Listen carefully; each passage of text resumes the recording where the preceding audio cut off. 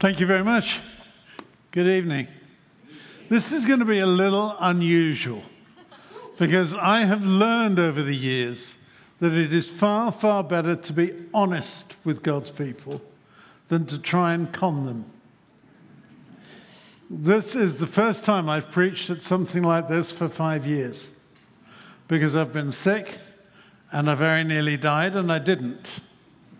And for some reason, your folks were kind enough to say, well, could you still come and preach?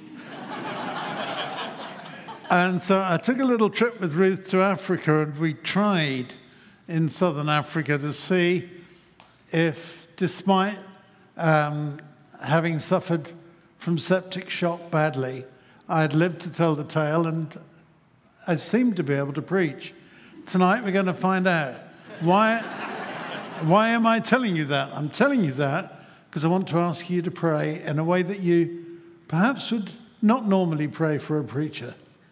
And that is, pray more for him than you. But then pray that you might get a word from God tonight that will change your life. One other thing to say, and that very simply is that you'll also see me walking around with a cane. Now, generally, that means knee or something similar. It doesn't. It means that my feet have been fused to my legs. They've been stuck on by a friend of mine 9 years ago, who's a brilliant foot surgeon, because everybody said, you'll never walk again. And Ed said, yes, you will. And I'm still walking, but there's no balance. So if you do see me rolling around or anything else, don't worry about that. We know. But I'm just telling you so that tonight lots of things could go wrong. And isn't this going to be fun? Let's pray together. Father, it's a good job that we're your people and tonight is your evening. And we give it to you and we pray that you'll speak to us. In the strong name of Jesus. Amen. Tonight's subject was given to me by you, and I'm delighted to be able to share on it. You asked me to speak on love your enemies. Because one of the things that is happening in our world is that Christianity is no longer the subject of apathy. It's now becoming the subject of opposition. So instead of people politely ignoring us, we're actually feeling some straightforward opposition. And it's really important to remember what dear old Corrie ten Boom said years ago. You never so touch the ocean of God's love as when you forgive and love your enemies. There are so many biblical illustrations of loving your enemies. Joseph in Genesis 45, Moses in Numbers 12, David in 1 Samuel 24, Elisha in 2 Kings 6, Jesus in Luke 22 and 23, and of course Stephen in Acts 7. The principle is very straightforward. It goes beyond forgiveness and establishes something that is a fundamental Christian principle for all time. We are supposed to be those who do not just tolerate our enemies, we love our enemies.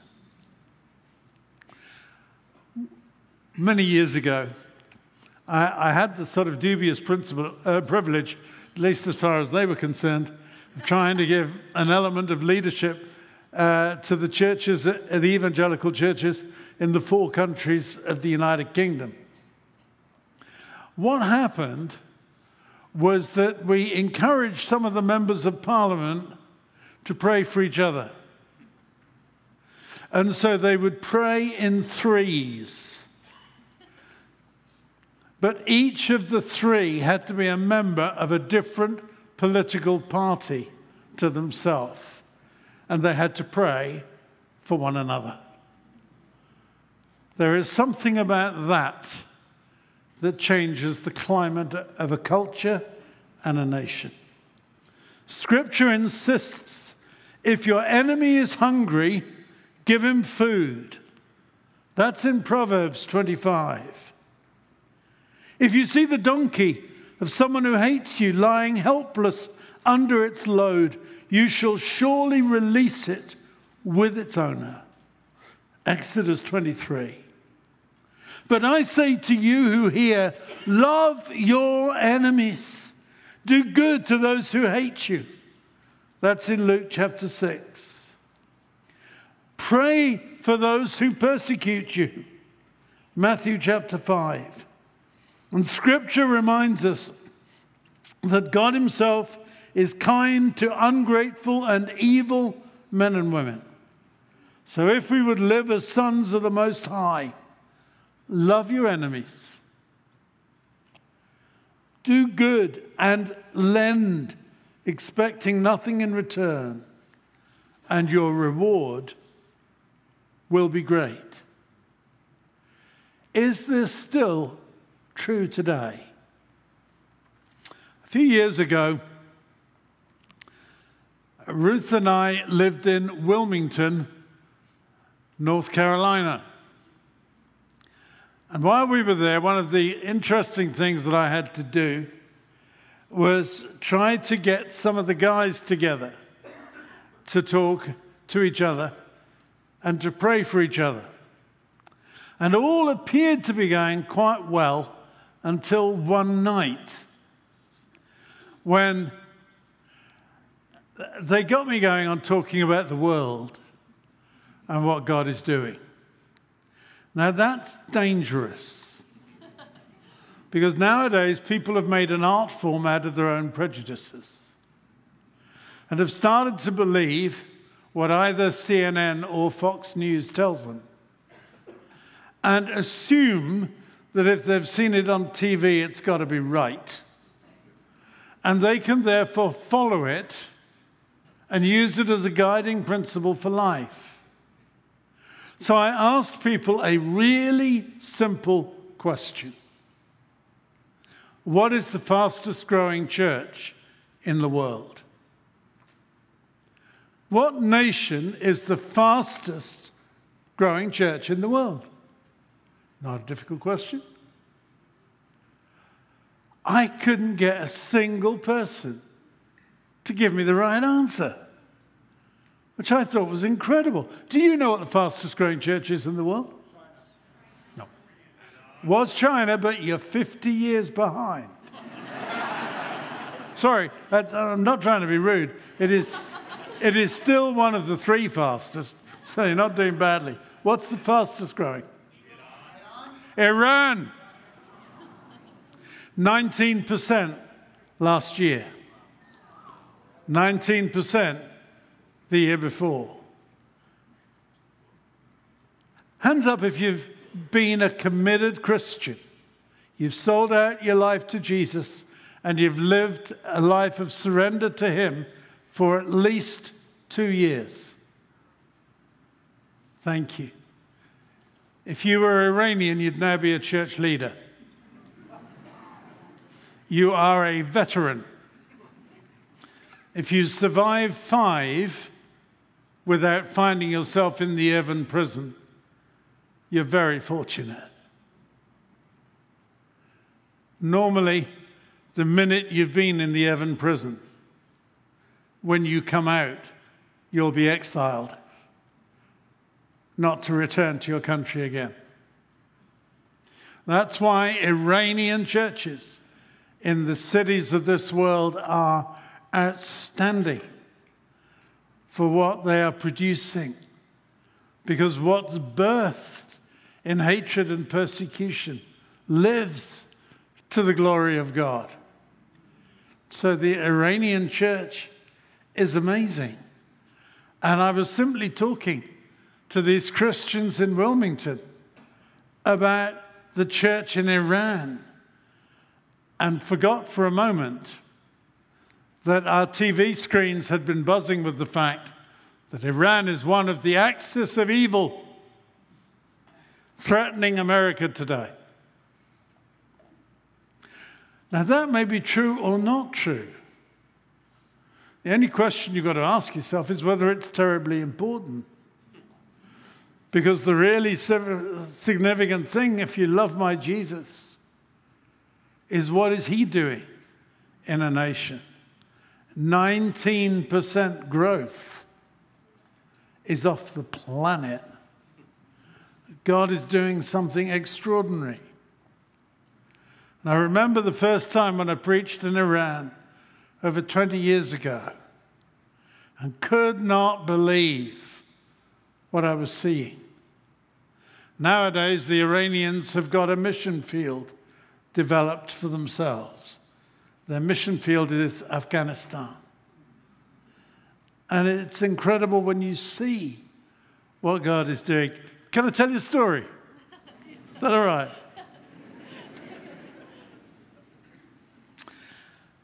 I was preaching, no, we're not going to tell you where, in one of the neighboring countries where we bring prospective and existing pastors out of Iran, train them, and send them back in.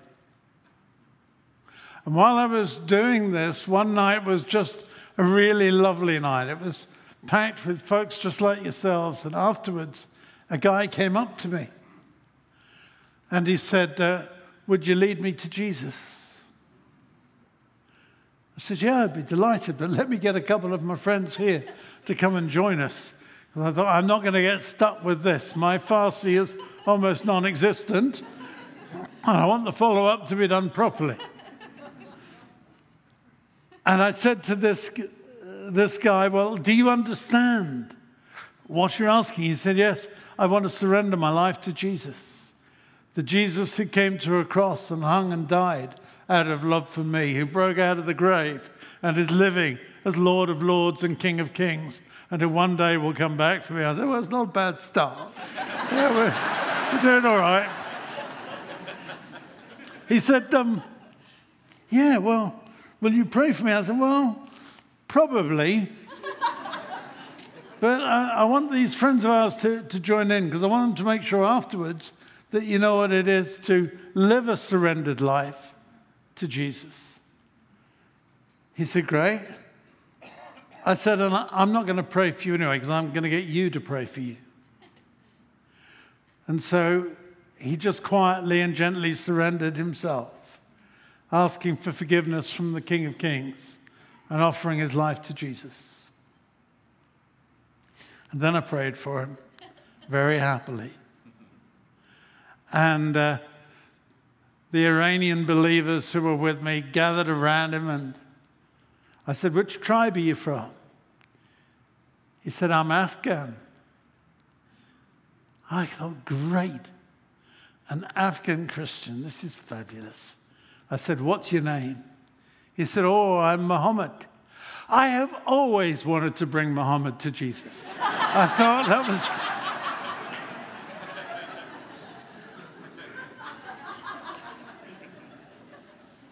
Now, I don't want you to get this wrong.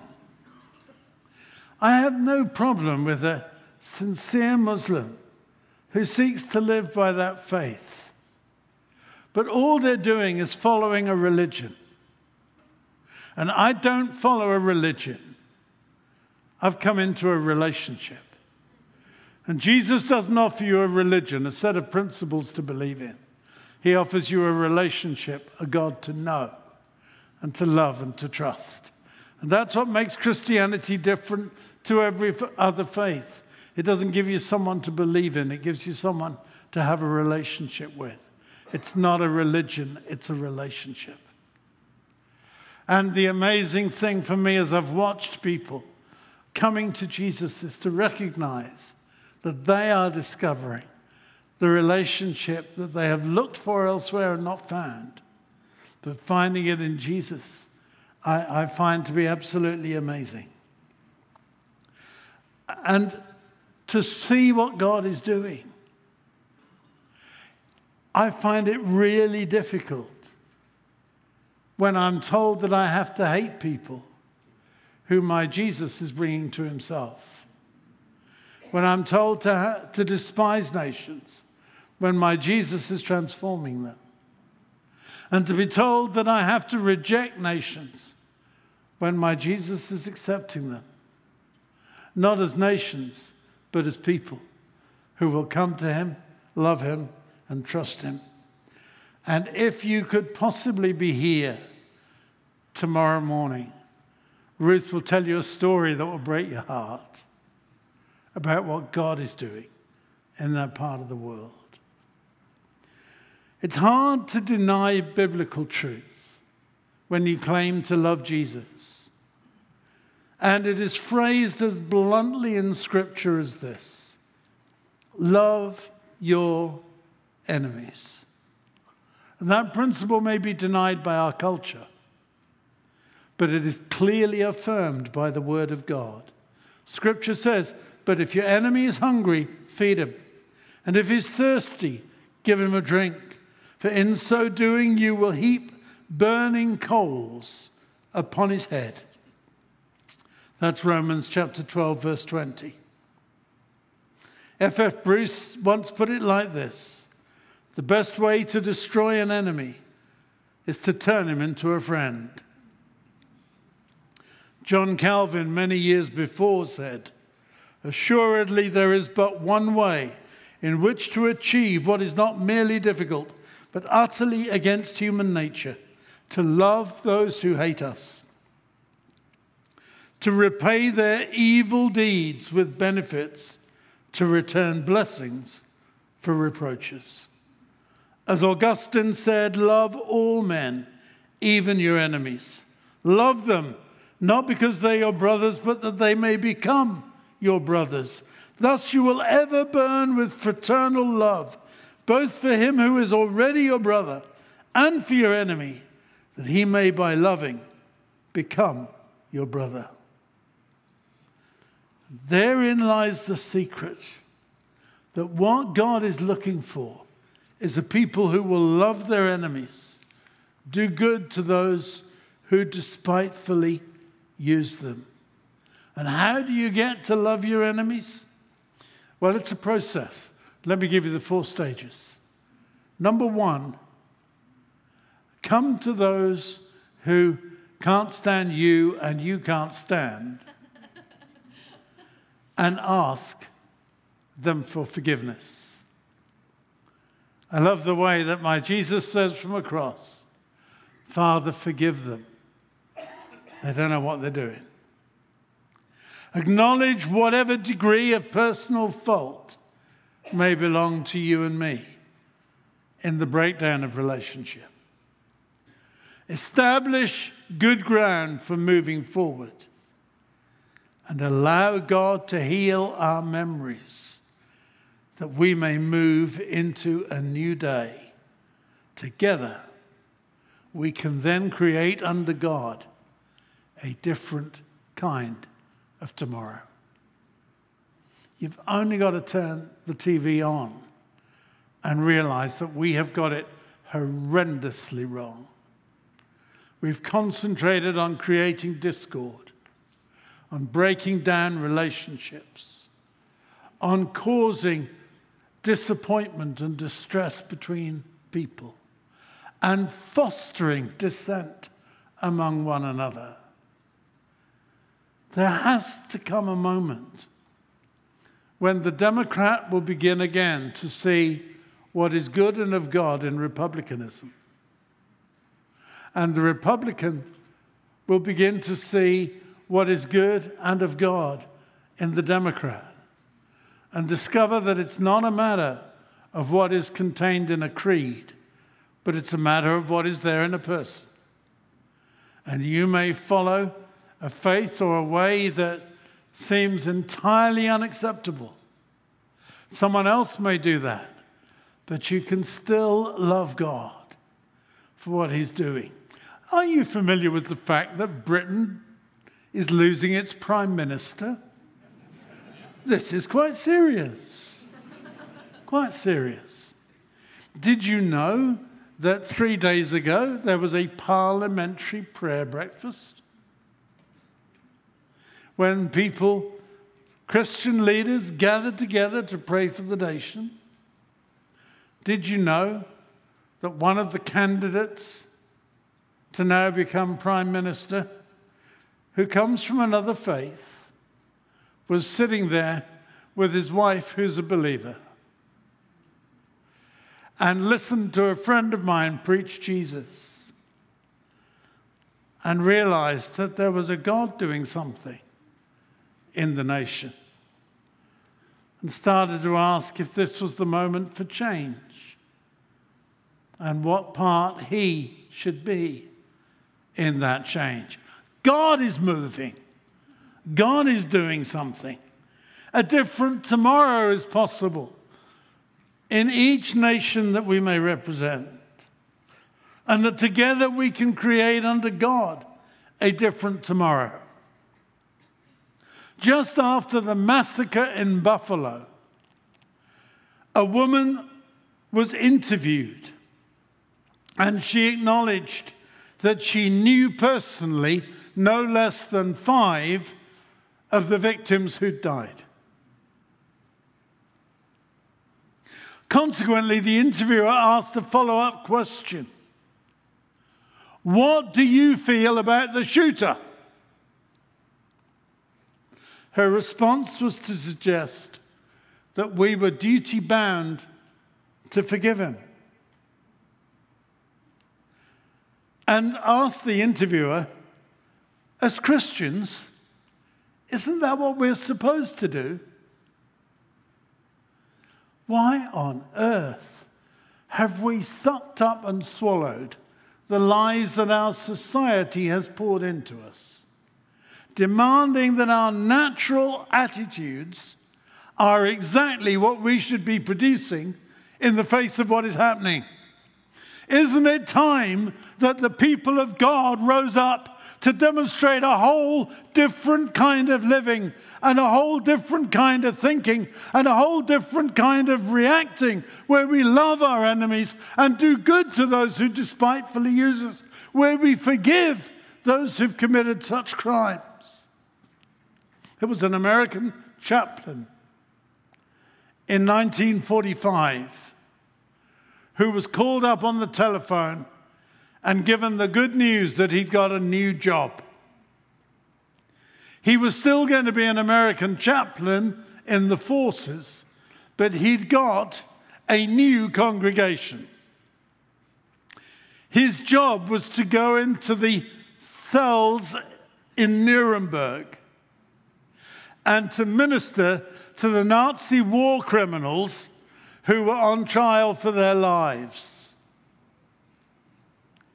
He tells the story how Goering would not listen and committed suicide. He tells the story how a number of people just rejected everything he wanted to say. He also tells the story of Nazi war criminals surrendering their lives to Jesus. Some of them died, some of them lived, but each of them you will one day meet. If they surrendered their lives to Jesus, and so have you, you're going to have eternity together. What I found so distressing that night in Wilmington was to be told by Christians I had known for years that you cannot expect any of us to love our enemies. Scripture demands it. To be told that Christianity is not about loving your enemies. Oh, yes, it is. It always has been. To be told that it's possible to live a different way than that and still be a Christian. Dave Brubeck, the jazz musician, once said, the most profound statement in the Bible, and arguably the essence of Christianity, is to love your enemies and do good to those that hate you. That's what we're supposed to do as Christians. That's what we're supposed to be like. Love your enemies is not a super deluxe kind of Christianity. It's the real thing. If a guy wants to rip you apart in the local newspaper and make all kinds of slanderous comments about you, you have one instruction in Scripture. Love him, pray for him, do good to him, and change your world with a little bit of the love of Jesus. When you learn how to sit at the table and eat with your Judas, then you'll have learned to understand a little more of the love of Christ. And as Abraham Lincoln once observed, the best way to love your enemy is to turn him or her into being your friend. There has to be something different in this faith that we espouse. It's got to be something that the world will never understand. We are called to move away from a fixed concentration on ourselves to a perspective that is based upon others. We too readily forget that Jesus himself was a refugee in Egypt. We need to care for the refugees who no one else has time for. Scripture says that what we do with the widows, the orphans, and the strangers depicts the kind of Christians we are. It's not all about hugging each other and having a good time together. It's about being out there in the pain and the need and the problems. And our sins are not just those of commission. It's not just the things we do. They're also the things of omission, the things that we fail to do. Anger, hatred, and resentment are not supposed to be part of our lives. Loving our enemy is supposed to be. I want to give you a simple 10-step process to love your enemy. Stop. Breathe. Detach yourself. This is not natural. This is not normal. This is not easy. On the streets of Wilmington, I was told that Christians don't have to love their enemies. My Jesus said the opposite. I had to stop, breathe, and detach myself before I lost it. Secondly, we've got to put ourselves in the shoes of the other person. Thirdly, we've got to try and understand what makes them tick. Fourthly, we have to try to accept them for who they are. Fifthly, we've got to forgive and surrender the past. Sixth, we've got to find something in them to love. My old friend Graham Kendrick, who some of you who will remember dinosaurs will also remember, the days that I remember. Graham once was living with Ruth and I, and he wrote a song because he and Ruth had had an argument. And his song was very simple: teach me to love the unlovely. Oh Lord, I don't know how to do it. Teach me to love the impossible people I really don't like. I don't naturally take to some folks. I can't work out the way that they are. And on and on. And poor Ruth has to find something in him to love, because that's the instruction of Scripture. We've got to view others through different lenses. We've got to discover common ground. We've got to open our hearts to former enemies. How do you lead a Nazi war criminal to Jesus? Easy. You do it with the love of Christ. And 10th, you reach out to them. As Martin Luther King said, love is the only force capable of transforming an enemy into a friend. It's amazing to realize that God wants us to be different. He wants us, thirdly, to realize that we are family. Scripture tells us, you find it in Galatians 3, that in Christ there's no Jew or Greek, slave or free, male or female, because we are all one in Christ Jesus. Now, please don't get upset with me for this. As those of you who know me will know how heartfelt it is. In Christ there is no black or white, no bond or free. There will be no, don't get annoyed with me, it's intentional. There will be no American Christians in heaven.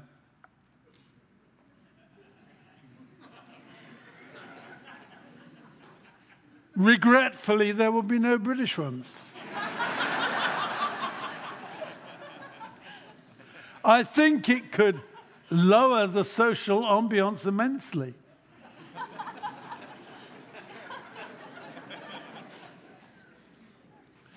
But John 3:16 points out that God so loved the world,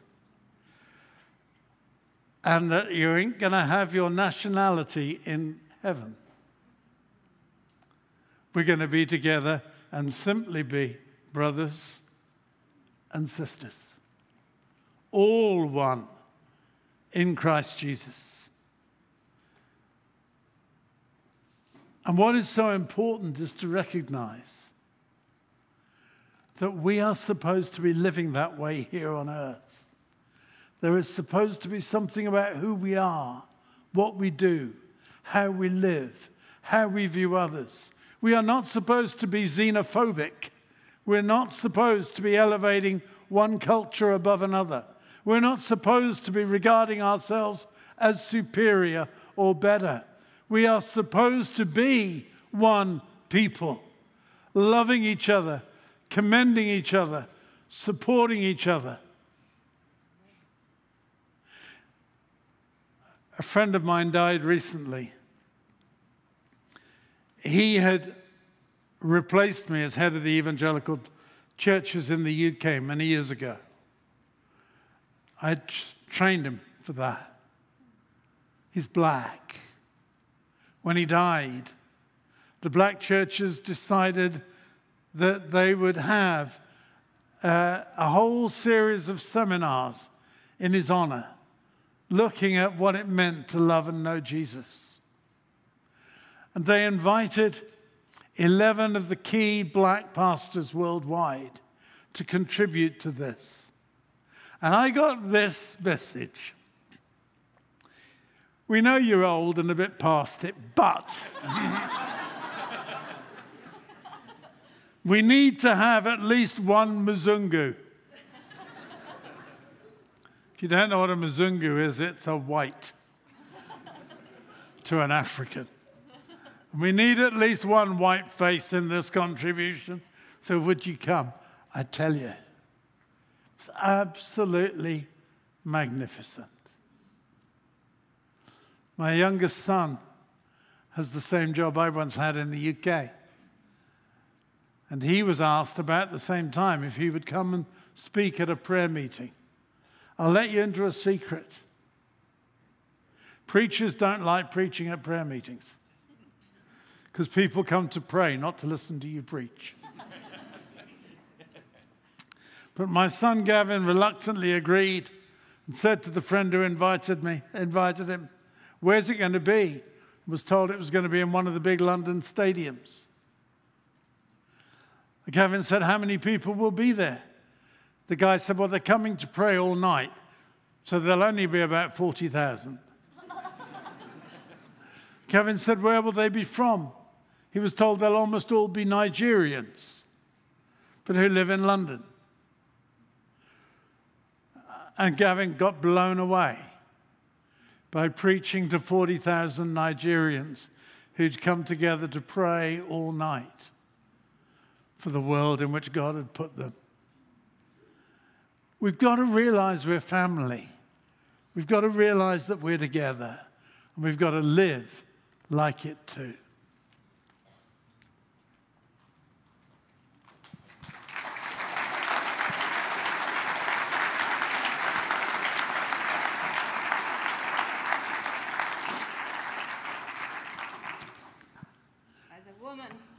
who's been married to this man for more years, twice as many years as most of you have lived on planet Earth.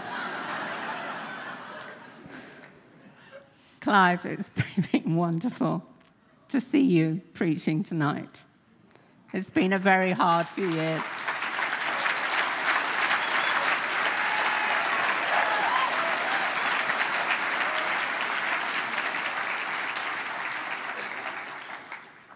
No, it's worth hanging around 50 years. And you never can remember, believe that you could possibly be this ancient, but, still a little bit of life left in us, so. Loving your enemies is a challenge.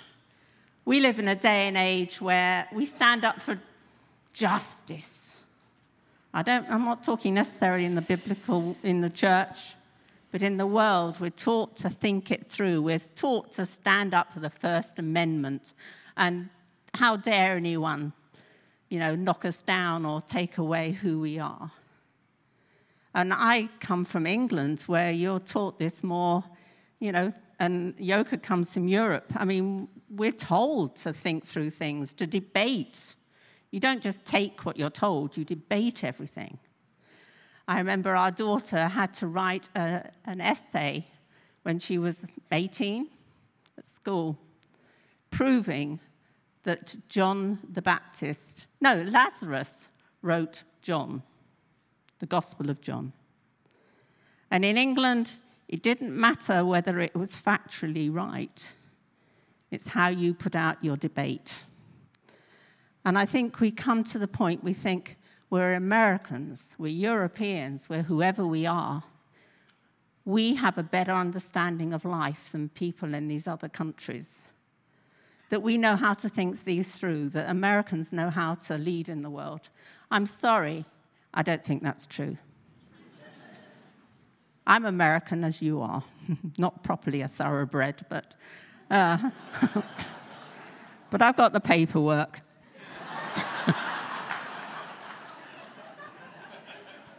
And first of all, I gave my life to the Lord on a hillside in Lebanon as Israel was bombing Beirut Airport. We didn't know that's what it was. I was there doing the equivalent of Peace Corps. I was with a bunch of kids from Lebanese Youth for Christ. And all I saw were bombs falling out of the sky, machine gun fire going on non-stop. And here was I, a little pastor's kid from London, and I was terrified. If I die tonight, where will I go? I had gone forward at every appeal you could ever imagine. I was terrified I would never get into heaven because I wasn't good enough. I had it all wrong, and I lived in fear. And on that hillside, I met Lebanese young kids, teenagers, who in that time of bombs and machine gun fire and helicopters whirring overhead, they just prayed and thanked God that they could trust him, that they could leave their families in his hands, that they knew him, they were assured, and if they went to heaven that night, they knew there was going to be a welcome. And I thought, they're religious nutters. Then I thought, no, they're not. They're showing me what Christianity is all about. It's about surrendered lives and living in the trust and assurance that God is with you. And he will welcome you home one day, but we are to live to his glory.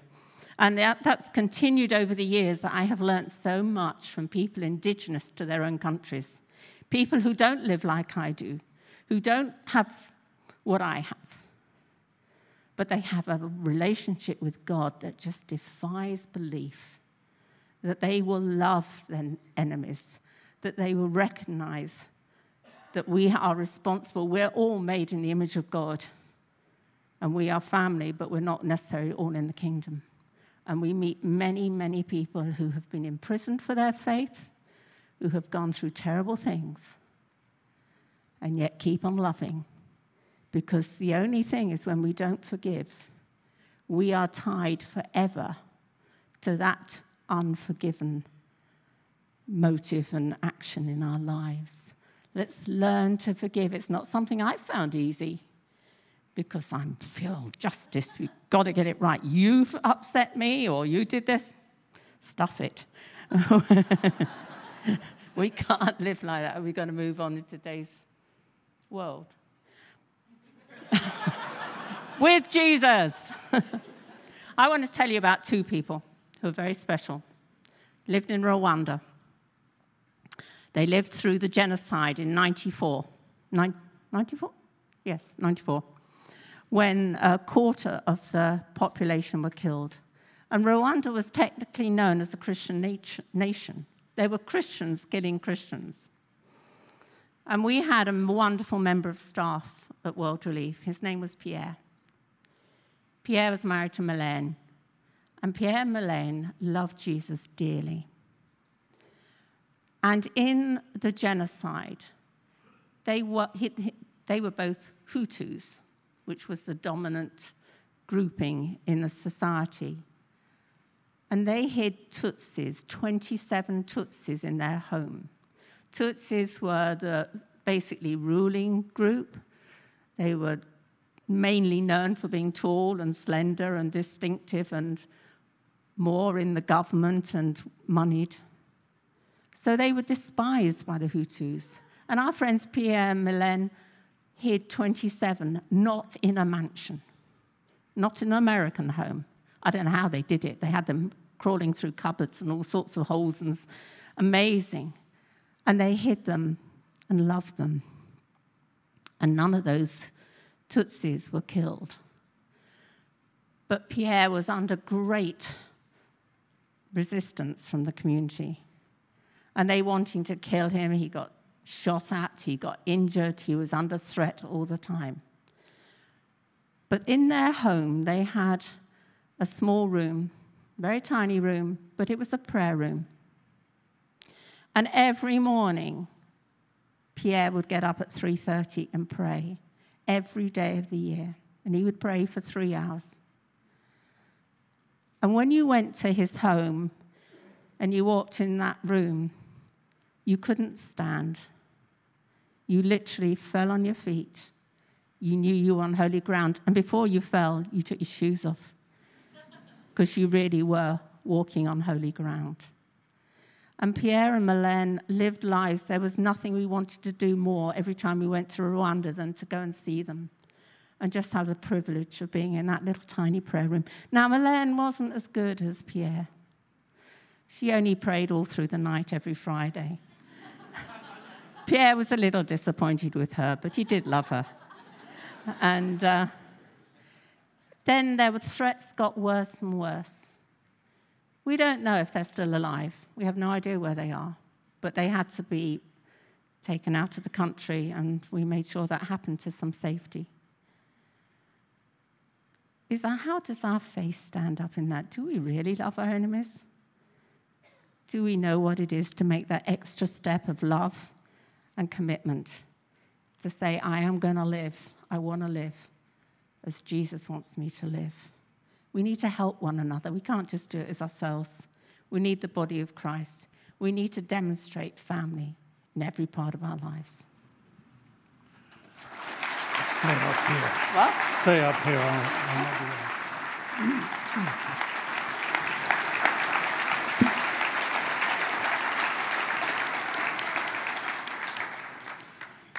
One day recently, 2 Christian sisters were sitting at a home in Pakistan. Someone crept in and snatched one of them. She's never been seen again from that day to this. Persecution is the reality of the world in which we live. And yet the apathy with which we treat our brothers and sisters who are facing so much suffering is incredible. 28 countries contain major persecution. 57% of the world's population could be persecuted at any time. You've got countries like Saudi Arabia forbidding all religions except one. And North Korea goes one further than that. Sometimes the state itself is being worshipped today. For the 20th century, the face of religious persecution changed. First Chinese, then Iranian, then North Korean. Today it can be largely again Chinese. The persecution of Christians is such a basic part of life. We've got to face up to a simple issue. Blessed are those who we stand with in suffering. Blessed are those who we stand with in suffering. Because we are not allowed just to be apathetic and to ignore it. We are taught to demonstrate the fruit of the Holy Spirit. And to see, as Paul said, that no one repays another with evil for evil, but always that we seek after that which is good for one another and for all men. It is so important. Alistair Begg, the Scottish pastor who has ministered in the States for most of his life, said this: "When we manage not to retaliate, we have not yet fully obeyed. As disciples of Jesus, we're not only to refrain from doing our enemies evil, we're actually to do them good." It's not just that you don't do bad to your enemies, it's that you love them. And I know you've been through a tough time as a church, but praise God for that. You're obviously worth bothering with. Satan thinks he wants to get rid of you guys. As Clive's already said, love your enemies, but know that that is really good news. When all speak well of you as a church, something's going horribly wrong. When you just live in a constant, oasis, loving the palm trees, waving and enjoying the water, get out. Get in the garbage dumps. Get alongside people who are hurting. Know that the Lord will turn this around to his glory if you stick with it, and know he is the great Redeemer.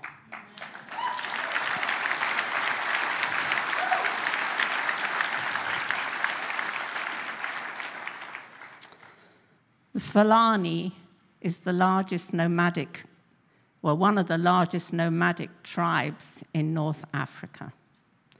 They are Muslim and very fierce for their faith.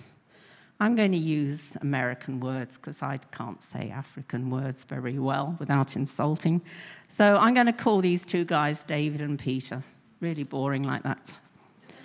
Now, David was Fulani. David had dreams.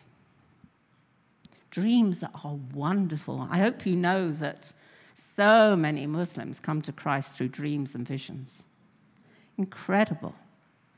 And David gave his life to Christ through dreams. And this soon got out into his community, and the locals were really angry. So they came as a group to do him in some way. And they got to him, and they got his son, and they slaughtered this little boy and left him alone.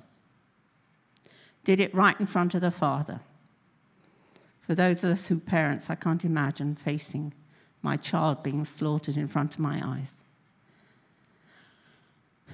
A couple of weeks or so later, the guy who actually carried out the slaughter also had some dreams.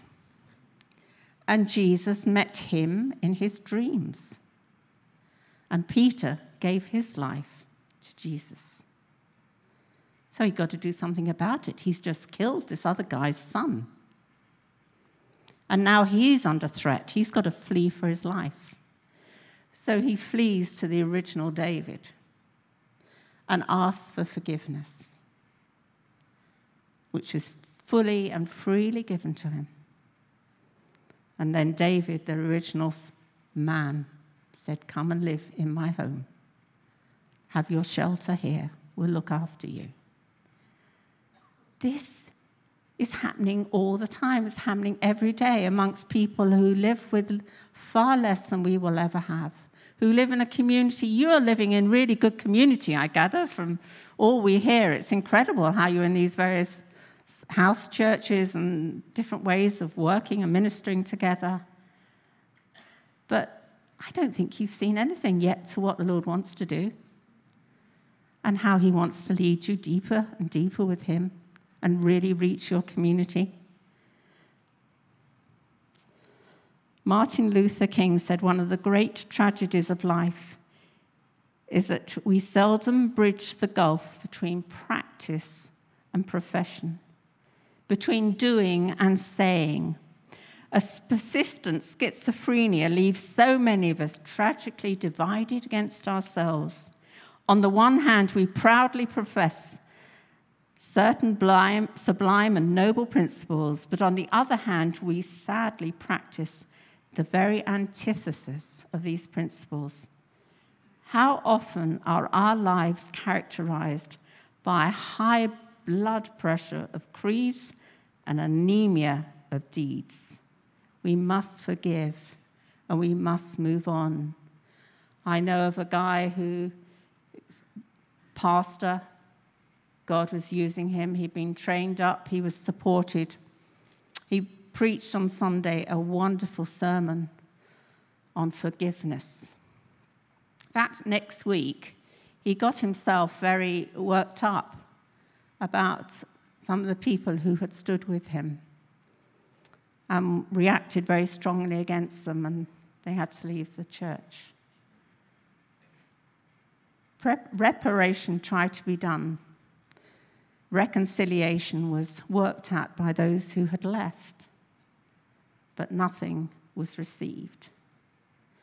When someone you long to forgive doesn't want, well, you can forgive them, but they don't want reconciliation, that's when it gets really tough, because then we can get hard and bitter and want to do them in.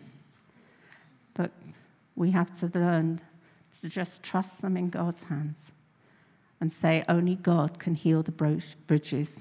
Now we've just got to love. A verse that I have had thrown at me by God over and over again over the last few years.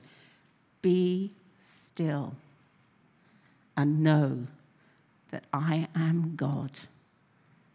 We sometimes try to be God and tell him what to do. Be still. He is God. We've got to get on his page.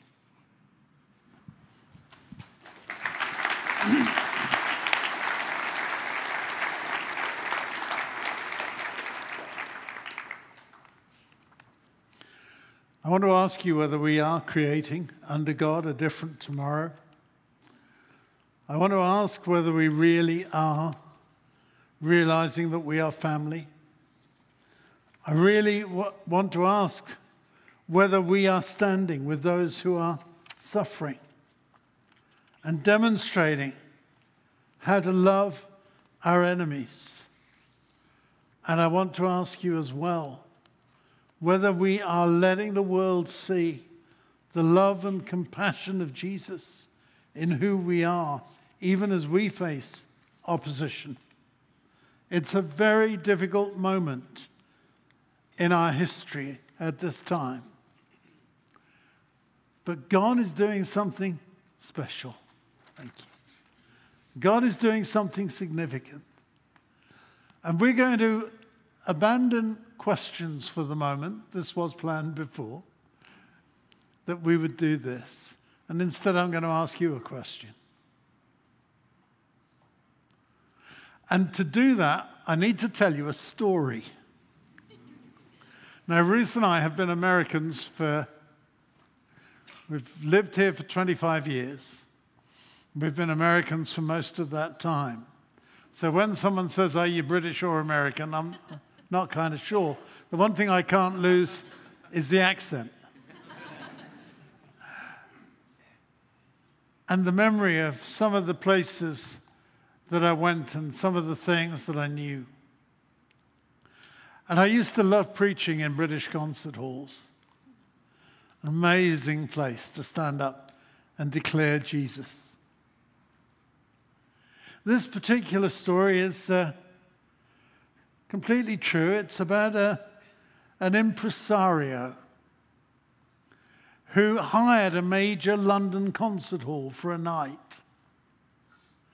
And he'd got a young concert pianist, and he asked him to come and play.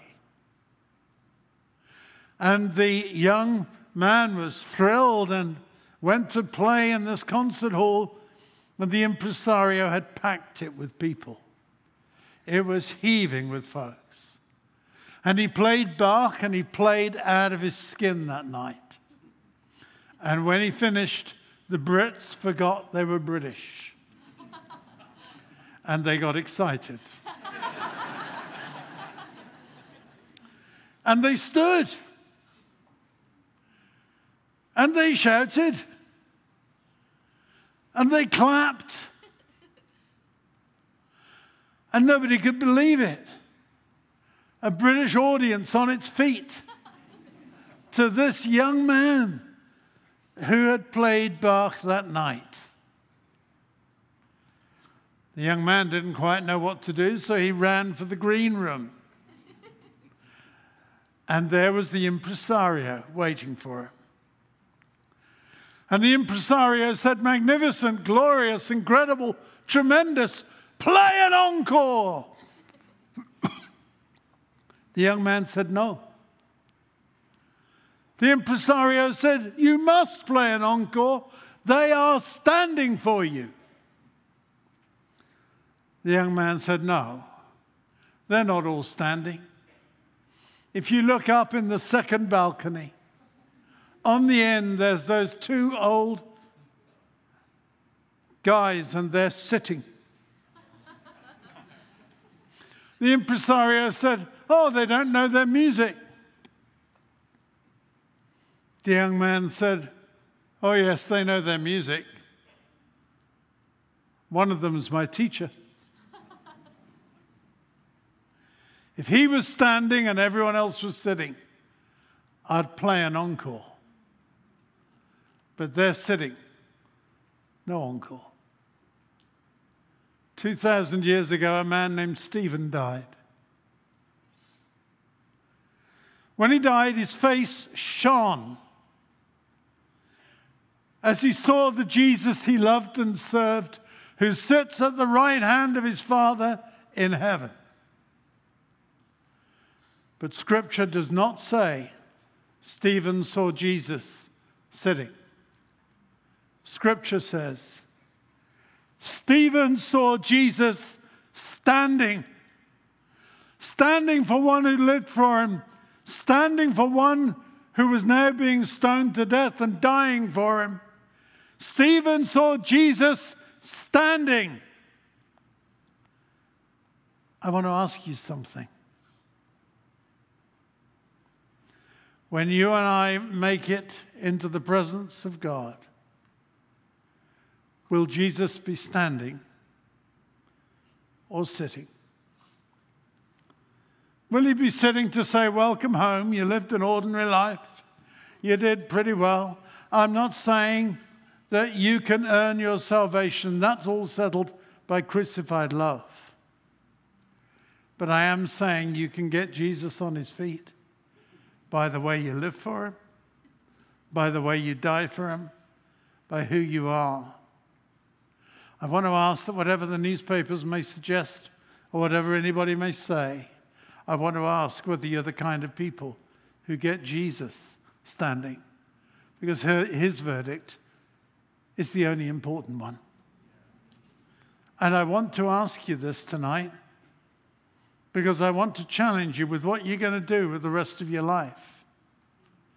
I'm going to challenge you with whether you're going to tolerate your enemies or love them.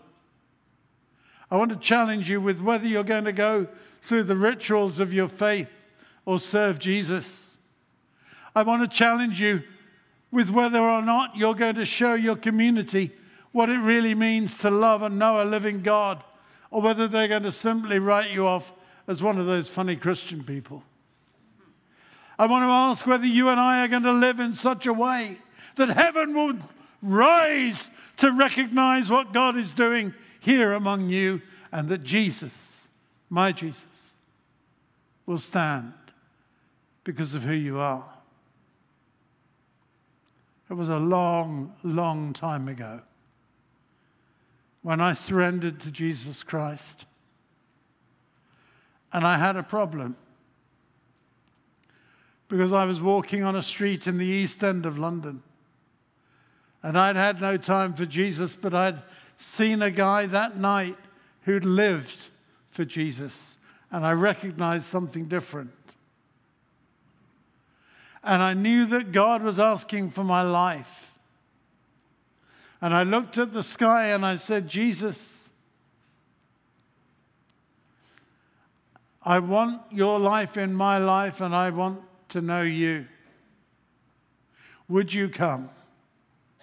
And he said, no.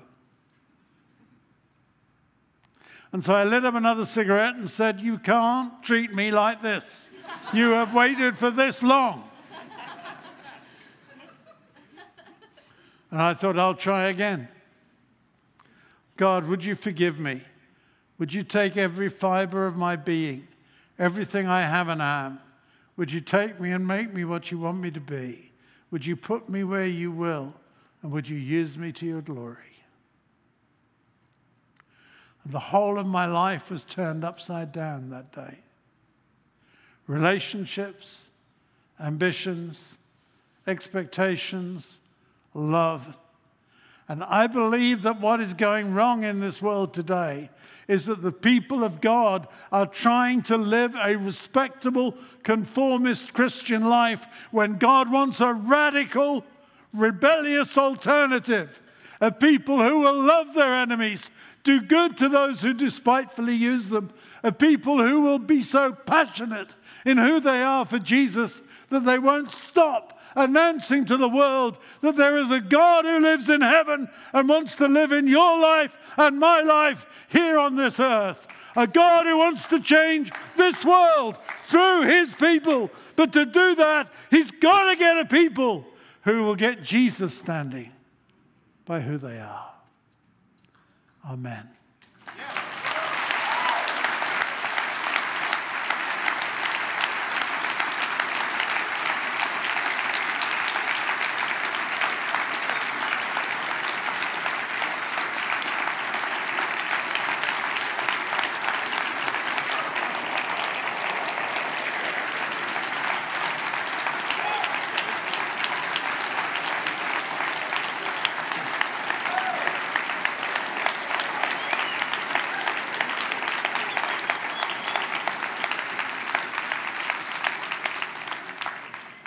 Now I'm going to ask you to do something very simple. We're going to pray. If you want to take this prayer for yours, I want to ask you to stand while we pray. If you don't, I want you to stay sitting. You may say, well, that means I'm going to be a second-class Christian. No, it doesn't. Your turn tomorrow. I just want to ask if God's speaking to you tonight. I want to ask if you're ready to love your enemies. If you're ready to let Jesus transform your life, you don't have to do it. He's going to do it. I want to ask if you're ready for his Holy Spirit to make you totally different. I want to ask if you're ready to continue as part of a church that's going to turn this world upside down with the love of Jesus. If you don't feel that call of God on your heart and life tonight, please stay sitting and pray for those who are standing.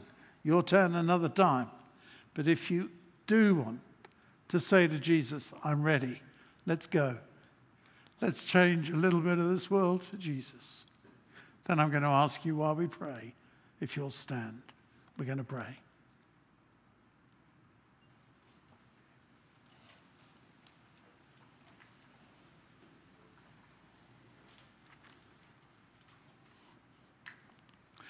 Lord Jesus, some of us are sitting.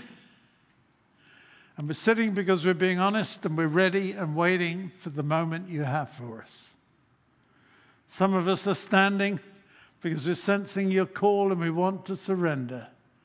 to what you would have for us. Lord, bless you. Forgive us as a church for any way we have missed what you would have for us. But take us as a church and accept our surrender and continue to use us as you have so mightily in months and years past. Lord, as we stand, would you take our lives so that one day, many years later, you will stand when we get home to say, welcome home. You did what I called you to do. You loved your enemies. You changed your world. You blessed the heart of your God. You demonstrated the work of the King and his kingdom. Now enter into the joy of your Father and know his blessing for eternity. Lord, we surrender to you. We thank you. We acknowledge you. We give you our praise in the name of Jesus. And all God's people said, amen. And those more Pentecostally inclined added, hallelujah.